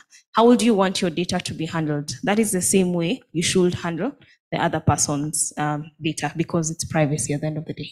Okay, thank you so much for that, Mercy. Victor, there's one final question for you on data apathy among data controllers and data processors, as well as the ODPC's capacity to kind of enforce and implement some of the data protection law overall. Yeah, I think for apathy, one of the things that we have to look at is the attitude, of course, of the controllers and the processors. And as it has been with many laws that have come into place after many of these corporations, organizations, and entities started, because there's usually apathy at the start of this, but as soon as they understand that the law is in no way trying to limit the scope of their business or to limit imagination. There's always been the tension that data protection laws are there to stifle innovation and creativity. They'll soon understand that this law is of benefit to them. Sadly, in the data protection case, is that the understanding will come when, of course, the law is they're on the wrong side of the law. If they don't comply, and you see, once a regulator is taking action on people, is when people are now, because I'm sure in the last 2 months, for those who their bread and butter is dependent on data protection work, they would know that clients have reached out quite a lot. I mean, the phone calls have increased, and because people are worried on the enforcement action being taken. You hear now schools are calling lawyers, hey, what's happening? What did that school do that we should not do? Clubs are running around issuing notices. So that is going to change. It's going to take a time, but the only way to sort of hasten it or turbocharge it is getting a regulator that will push this process quicker. And that comes to the second question on whether ODPC is sufficiently equipped. I would say with the resources that we know are available to ODPC, both financial and human. I would actually say that it has been one of the offices that has really done the most with much less. And it's a thing for us practitioners within the space, activists within the space, and advocates within the space to always remember that advocating for a properly established data protection commissioner or a data protection authority is to the benefit of us all, especially for those who their bread and butter comes from this space. Because the more they're able to act, the more business Philip and Meshach will get. And so we have to ensure that that office is strong enough. And that means that when we hear that Parliament is passing a budget of a paltry 600 million to ODPC, it should concern us all, not just ODPC, but also the practitioners within the space, because it means that their capacity will remain limited. I even don't know which resources they want to use to investigate WorldCoin, because that 600K could just be 600 million should be a drop in the ocean in running a full-on investigation against a corporation like WorldCoin. And so it should concern us that our parliament and our systems and structures are not facilitative enough for DPC to do the most. I mean, with a staff establishment of roughly, I think they're now 84 something, 80 staff. I mean, what's the much you can do? And those 80 staff are spread across admin roles and technical roles. So we have to advocate that ODPC expands its scope. I know they have recently opened an office in Mombasa, Kisumu, and Nakuru. And so it means, of course, they'll be getting out there, but there's still a lot more to be done. But the point where activists and advocates and practitioners in this space come in is where we also advocate for an increased capacity to DPC. We protect the independence of that office because, of course, as you know now, there's deep interest in controlling that office because some people somewhere may have realized it's easy to make money, just find someone somewhere on some data breach or even check down people, like some agencies like checking us down. So we have to ensure that the space remains safe and conducive for the regulator to operate. And that means then that we do away with the apathy, we get to knowledge, we change our attitude, we change our skills, and get Kenya to a privacy culture. Thank you. Thank you for that, Victor. And maybe if I can get some assistance on maybe reading some of the YouTube comments, the comments on the that the online audience may have placed, that'd be great. And we can potentially start with the parting shot. So Victor, before you are moved outside the screen, maybe you can start us off with a parting shot and potentially our general comments to schools, digital credit facilities, and entertainment establishments. You can kind of highlight what they can keep in mind and also give a parting shot. Sure, and thanks for that, Susan. So I think the general comments to actually all the three entities you've mentioned, the schools, digital credit lenders or providers, and entertainment facilities, is just comply. I mean, it's not in bad faith that we want you to comply. It is for you to protect and respect the rights to privacy of Kenyan citizens and anyone who interacts with your facilities. For schools particularly, it's very important because it involves our children, and it could have lifelong impacts in terms of how their data is used. I mean, we have all these conversations around TikTok just because our kids are on those platforms and the lifelong impact those platforms have in terms of the privacy breaches. So my parting shot and general comment would be there that they need to comply. I mean, the resources are there for them to comply, not just financial, but human. We have an increased, very many practitioners are now venturing into the space. So it means they should be able to find proper and sound advice on how to comply. It is in their best interest to do so, but ultimately it is rights respecting. And of course, without going into detail of business and human rights obligations that they have, as a parting shot, one, of course, is to just say many thanks to Lawyers Hub for organizing this conversation in light of these recent happenings within the data space, which are really nice. And just to say that these conversations should keep going, so that these are actually part of the awareness activities we're talking about that people need to have. I mean, one person gets to hear about this today, they talk about it at their workplace, they see a change, and so forth and so on. So just to thank you and say that we always have to remember that a human is at the center of this conversation. It's not someone in abstract or something in abstract, and so the rights of these people have to be respected. Thank you. Thank you for that, Victor. And before we get to the parting shot of our three panelists here at the Lawyers Hub, I'll just read one or two comments from our online audience. Everyone Smiles in the Same Language says, as much as legal professionals are attending seminars and trainings on data protection, it looks like other stakeholders need these workshops as well. Legal professionals take leverage of this now. Nabutola Wanjala says, for now, most organizations are just firefighting. So we appreciate your comments for the online audience, and for your questions. I think we can highlight them maybe on email or on other platforms, but please be sure to continue engaging with us. Yes, Philip, Mercy, and Meshach, kindly give your parting shots. Okay, so I think my parting shot will be, it's good to be self-aware, and I think when you attend some of these things, it's also good to learn. For example, I'm just here and I've realized I'm actually a violator of some of these laws that we're actually talking about, what sharing contacts and, okay, I won't confess because now I'm on camera, but the point is it's also good to, it's really good. The point is it's good to be self-aware, to realize that in as much as we speak to people, sometimes you're also speaking to ourselves and the organizations we represent in a different way. It's also just good to learn how can I also practice data hygiene in a way, and how can I change some of the small things that we do to violate people's rights, because it goes a long way, the small things and all that. Then also now I wear many hats, and one is in civil society and the other is business.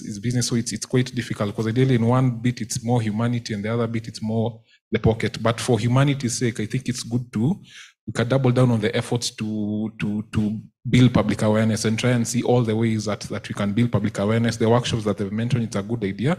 Let's do more of that. If there are guys who are funding, they can fund the guys doing awareness. I know like Amnesty does, Kickternet does also. Different organizations do awareness campaigns, so funding will go a long way. From a business sense, it's also really good to connect with professionals to meet those needs, because people take time to build the capacity to be able to help. And if you have the needs, reach out to the different professionals to meet your needs. Thank you. Thank you, Meshach. Mercy? I think for me, it's just to say that data governance, data protection, anything data right now is quite disruptive, and data protection is not different. That means businesses need to invest, and be intentional about ensuring data protection compliance, buy into those privacy frameworks, buy into those privacy programs, hire experts to do, whether they're internal or external, hire them to be able to implement a proper and a robust privacy framework, because that's the only way you're going to ensure that you comply and you keep complying, because compliance is a journey, as Victor said. As an individual, I think it's also important for you to understand all this rights, everything we're talking about, how does it affect you at an individual capacity? You and your household and the people who are around you, how does it affect you? Because it will change your mindset as you go to the supermarket, as you enter a building and you're asked for your ID, you'll start questioning those small things, When you open a website and you see a cookies policy, you'll start questioning those small things. And that's what we need. We need people and data subjects to understand what the law is all about, what rights they have, because it also helps to drive compliance from the business perspective or from entities perspective. It helps to drive that compliance and create accountability. Thank you. Philip, what of those who do not have the budget to invest in these technical and organizational measures, or technical, because organizational, you can have policies and etc., but So unlike Meshach, I offer credit facilities. can just come, we'll talk and discuss, and I have you sorted. But anyway, that was on a light note. I think this is a regulation that has come. It is here with us, and organizations just need to create the budget for these things. And even as I do my parting shot, I think there's one thing we probably didn't address, where the ODPC has now given the penalties and what next for the aggrieved data subject. The next thing is for you to pursue this through normal civil law courts channels, so that you're able to, get compensation for damages. Much as the Act prescribes that 5 million or 1% of annual turnover, whichever is lower, if in the case of an undertaking, damages, the amount of damages are not limited. It'll just depend on how you've argued out your case and how you've brought out the injury to yourself or the injury to a class. I am also the Assistant Secretary at the Data Privacy and Governance Society of Kenya. We are a society that is heavy on privacy and just bringing together privacy professionals in this space, creating awareness. We have CPDs running every month. So for now, you can find us on LinkedIn at Data Governance Pros Kenya, the same as for Twitter. Also, you can email us at dataprivacyke@gmail.com. I'll hang around for a few minutes. So if you want to join the society and find out what we are all about, you can always join. These lobby groups and these societies, including Kictanet, Amnesty, are there for these very specific things on awareness. I remember the question by, I think Sherry, was also on, does the ODPC have capacity to, first of all, do awareness and then enforcement and all that? This is a collective responsibility. The market has to respond such that it is not the ODPC that is the only one doing these things. And this is how we best respond, by either forming these associations or being members or joining these associations for us to better respond to the changing dynamic in the data protection space. So from me, thank you very much for hosting us, Lawyers Hub. We look forward to more sessions like this and more discussions like this. Thank you. Thank you for that. And thank you to all the panelists. Thank you to our online audience and our audience here at the Lawyers Hub. It's been an engaging conversation. And I noticed that we're all wearing blue. So this is a testament to lawyers only wearing 3 to 4 colors, and a reminder to wear a vibrant color tomorrow to celebrate the end of the week. I think we can all agree that in the complex world of consent, one of the primary aspects is awareness. And for everyone to, specifically the controllers and processors, to take a simple approach to how they communicate this information, and also do capacity building and train and also engage with ODPC in this journey of compliance. Thank you so much to our online audience. Thank you to our audience here at Lawyers Hub. We appreciate your attention and your participation. And before we started the session, in the spirit of good practice, and because we're talking about consent, I had given the panelists release forms. Meshach, yours is there. It's just that I think the timing, but yours is there.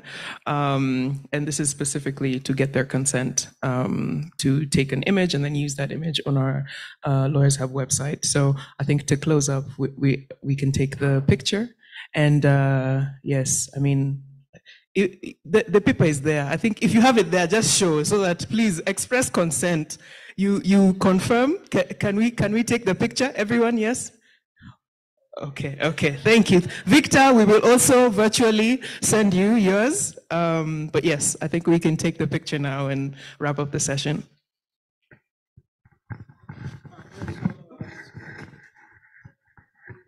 Yes, welcome. And to note is that, like your organization, at the Lawyers Hub, we do offer trainings monthly. You can also reach us at our Lawyers Hub website and also on our Twitter handle at Lawyers Hub Kenya, also on LinkedIn. But most importantly, we do offer various services like trainings for data protection, immigration services. If you want to go to the country, we have our immigration experts there. Jack, if you want to visit your friend in Canada, please reach out to us. We can be able to offer you guys those services. Please feel welcome in Lawyers Hub anytime, any place. Thank you for coming. There's tea there. Please don't go home angry. Yeah.